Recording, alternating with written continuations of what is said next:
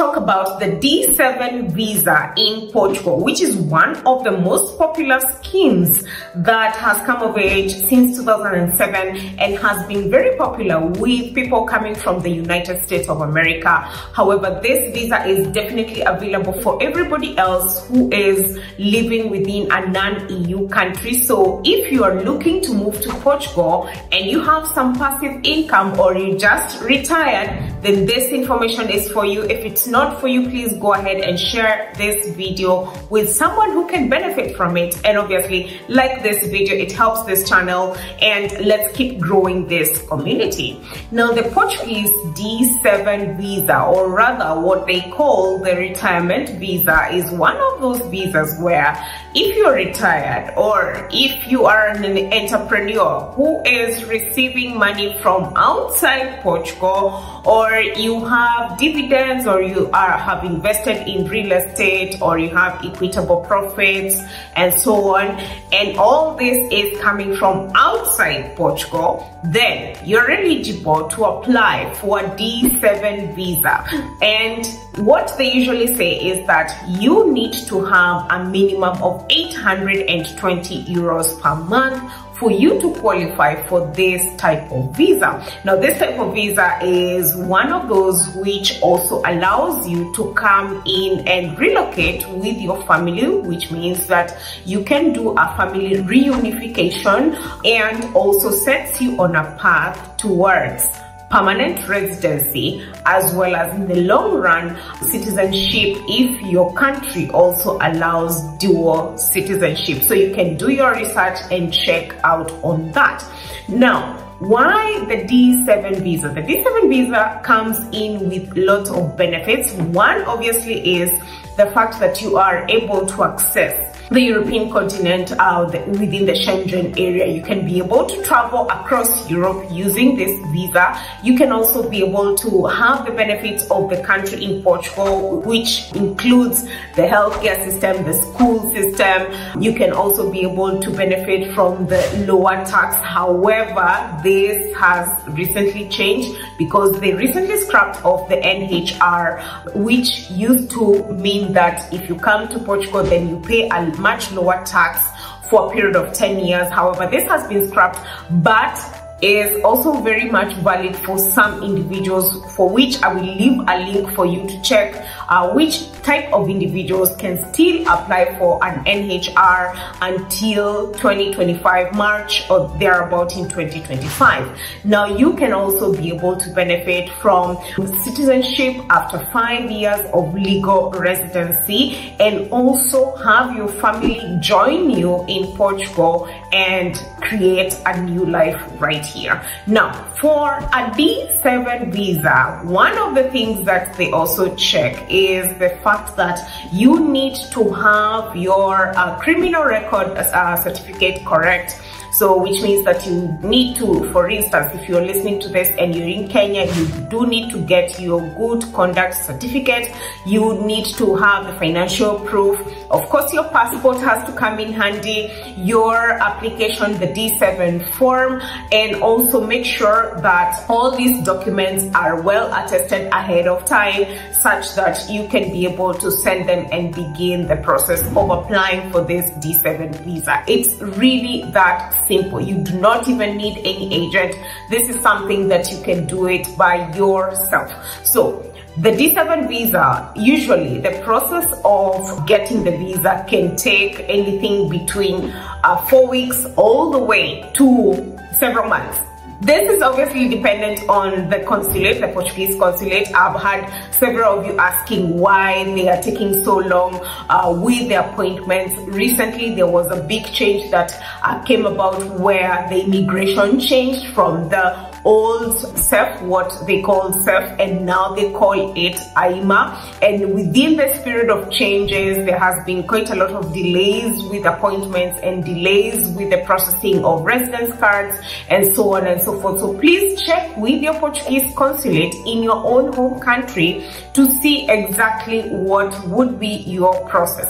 Now, I know for some Kenyans, obviously, who are listening to this and have tried to process their D-type visa visa recently, they have had to go to Maputo themselves in person to do this process. This is something that has changed very recently, and one thing I can tell you is to please email the consulate in Maputo to see exactly what your process would be, because especially for someone like a student who is coming on a D-type visa, then they can basically just send their documents via DHL. However, if you are maybe looking to apply for things like a job seeker visa or this D7 visa, you might be required to actually go in person to Maputo. So what I would say is email them, send them a quick email and ask exactly what your process is going to look like so that you can prepare ahead of time. Now, going back to the process of the D7 visa, usually it takes quite a period of time, and you also do need to show that you have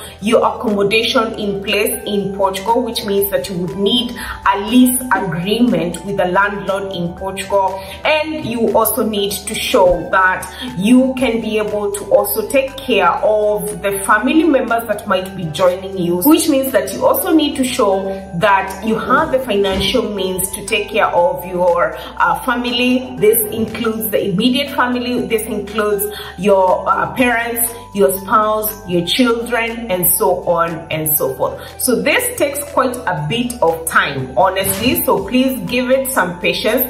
And usually what happens is that once you send in your documents or once you go to your interview in your consulate, then they would be able to take all the documents and analyze the documents, and then if it's a yes, then they would definitely process that for you, and they will give you your visa, for which you do have 4 months to show up in Portugal. And once you show up in Portugal, you need to register with AIMA, which is the immigration agency, and then you can be able to begin the process of your residence permit. Now, once you get your residence permit, it's usually valid for 2 years, after which you renew it, and by the time you hit the 5th mark of living in Portugal, then you can be able to register to get your citizenship or your permanent residency, depending on your country of origin and what it allows and what it does not. Now, the other thing that you also need to notice is that you do need to be present in Portugal for at least a period of 183 days, because you would need to be paying taxes here and also show that, you know, you've been living here, you have a legal residency, and so that by the time you're also applying for this citizenship, then these documents are in place. Now, if you think that maybe the D7 visa might be a bit technical for you, then there is an opportunity also for a D8 visa, which is the digital nomad visa. Now, this digital nomad visa usually is one of those visas that allows you, again, if you have a job that is maybe a remote job and you at least make 4 times the minimum salary of Portugal, so that would be 820 times 4, then you would be able to also apply for a D8 visa that allows you to come and stay in Portugal for a period of 12 months. One thing you need to realize, however, is that the D8 visa might not allow you to have what they call the family reunification, and it means that you would also have a period of 12 months, that is basically 1 year, for which you can renew it and you can check whether you're eligible to actually renew this visa. So please check that out. The D7 visa as well as the D8 visa are some of the schemes that allow foreigners to easily access Portugal and be able to live in this country as well as work and do their other economic activities, and they have been very, very vibrant. However, please note that the process can take several months before that visa is processed. So if you're thinking, for instance, to move to Portugal sometime next year, say in January, you should already begin that process as soon as now, because it's going to take a bit of time. It's going to take also a bit of time to make sure that all your documents are correct, your bank statements, your passport, your criminal record certificate. All these nitty-gritties need to be checked ahead of time, so that by the time you're showing up for your interview at the consulate, then you have all the documents in place.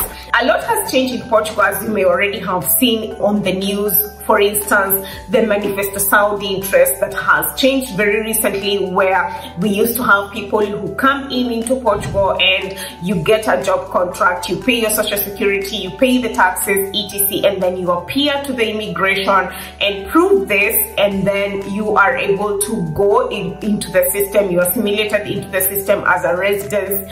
Now this has recently changed, and the process has changed over to the extent that you do need to apply for perhaps like a job seeker visa, or maybe a D1 visa if you have found a job here, or maybe you are coming via the tech visa scheme. It is no longer as easy to change even from a tourist visa to a work permit. So these are things that are tightening up. So please make sure that you also do your own research depending on what your end goal is, such that you're very well informed and you're not just reading stuff online. Sometimes I get several messages where people have been duped by agencies and all these kind of things. Some of these things are processes that you can actually do by yourself. You just need to read a little bit online and get to do your own research, and then obviously listen to such videos so that you can be able to understand exactly what to expect, and then do it by yourself. I hope this video has helped you to a certain extent, and please make sure that you can join my membership, because usually in my membership I am able to give you a one-on-one if you request for it, and you're able to access these videos ahead of time, and you can also schedule a consultation which is discounted with me. So please go ahead and join my membership. Reach out to me on my email, and I'll be more than happy to interact with you and give you all the information that I am aware about. I hope you like this video, share it, and until next time, bye.